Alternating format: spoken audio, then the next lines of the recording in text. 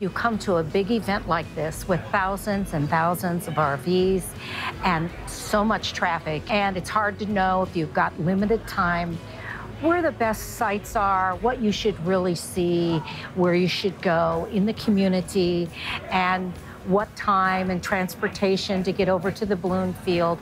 We have that all handled. We feel lucky to be here. It's just a great experience, and it's been like a no-brainer to have the schedule that you've given us say, oh, be here for the evening glow, be here for the launch in the morning. If you want to see the dawn patrol go up, yes, here's when to go and how to get there. Having so many meals provided and so much service provided, so much of the logistics taken care of has made it much more like that, much easier to focus on being on vacation.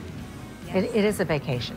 That's what they're here for. They didn't come here to cook a lot in their RV and to take care of all the logistics that go with it. We've got it all handled for them.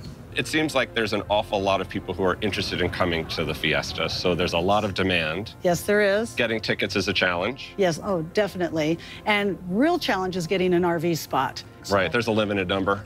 Yes, there is. Okay. Yeah, definitely. So the easiest way to do it is with an RV group. And so that means you can book in advance with the RV group. Right. And ensure that you're going to have a slot. Correct, years in advance. But those spots, a lot of them are boondocking, dry camping spots, correct? Yes, they are. I would say the majority of them are boondocking. We've got 100 sites with generator power with 30 amp. We also provide dump service and water service once during their stay also. We take care of it all.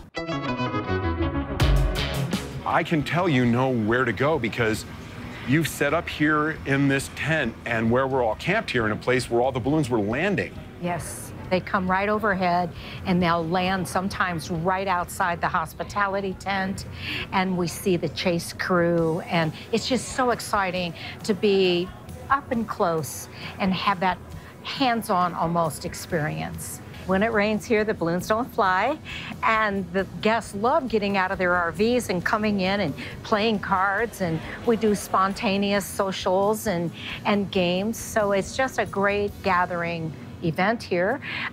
And our guests tell us it's one of the, other than the balloons, it's one of their favorite parts of going with a group here at the Albuquerque Balloon Fiesta. Fantasy RV Tours, for your RV trip of a lifetime.